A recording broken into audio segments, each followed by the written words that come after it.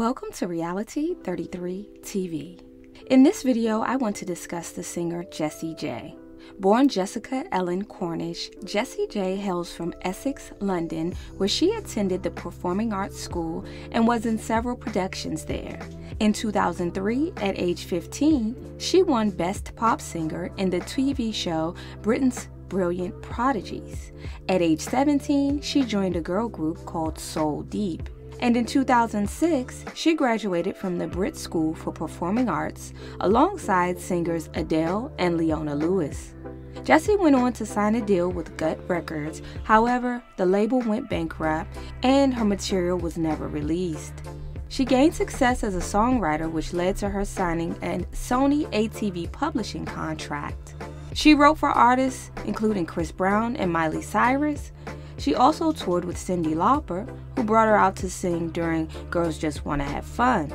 Jessie left her girl group Soul Deep after 2 years, feeling that the group was not going anywhere. She began putting her music on YouTube and MySpace, where she was discovered by an executive who signed her to Lava Records in a joint deal with Universal Republic. Jessie struggled on a 3-month trip in Los Angeles, going from producer to producer, and wanted to give up on music completely before writing the song Who You Are, which is about staying true to yourself. Jessie released the song, which reached the top 10 on the UK charts, and Jessie told British tabloid The Sun the following: "This song saved my life musically. The day before I wrote this song, I was ready to give up on music. It's amazing how 3.5 minutes of melody and lyrics can change your life. And I'm so happy that not only has it saved my life, but it's saving other people's. That's why my debut album is called Who You Are." Who You Are debuted at number 2 on the UK albums chart and number 11 on the US Billboard 200.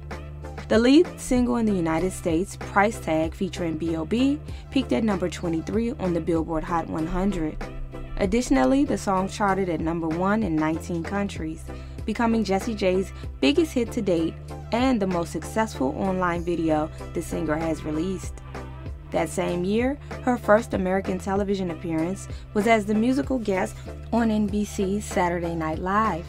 Jessie was slated to perform at several festivals that summer, but due to a broken foot, was forced to cancel. She re-released Who You Are with an additional track, Domino, which topped the UK charts and became her first top 10 hit in the United States following the success of Price Tag. With featured artist David Guetta, Jessie J released the 6th single, Laser Light, from her debut album in the United Kingdom. The song debuted at number 26 on the UK singles chart. The following week, the song climbed 21 positions to number 5, making it her 6th top 10 single from one album. With the charting success, she became the first UK female solo artist to achieve 6 top 10 singles from a single studio album. Jessie released her second album, Alive, in the UK in 2013, and it was met with mixed reception by critics. Her first single, Wild, reached number 5 on the UK charts. Jessie announced that the American version of the album would be pushed back because her American label didn't feel the album would work on their territory. She planned to record new material for it, which was rumored to be produced by Pharrell Williams.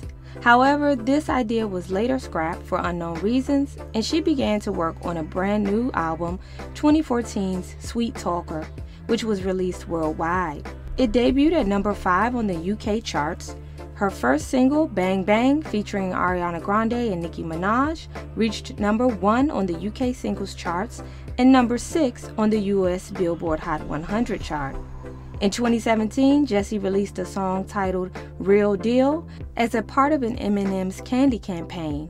Jessie admitted that after her 3rd album, she began to have difficulty with writing and creating new music. In an interview with Billboard, she stated, "I wasn't enjoying the music I was making as much as I should. I wasn't writing because I didn't want to make music that escaped me from that. I wanted to make music that put me in the feeling. But to do that, I had to be really strong, to know that I wasn't going to be able to be pushed and fall over. That's why it took me a long time. I don't feel that I've ever learned so much about myself at any other time in my life." After some time of working with producer DJ Camper, Jessie J became inspired to write again and released her third album after 4 years. Titled ROSE or Rose in 2018, and it was broken up in 4 EPs, with each one making up the acronym for Rose. The album was more geared towards an R&B sound than her previous albums, which had more of a pop sound.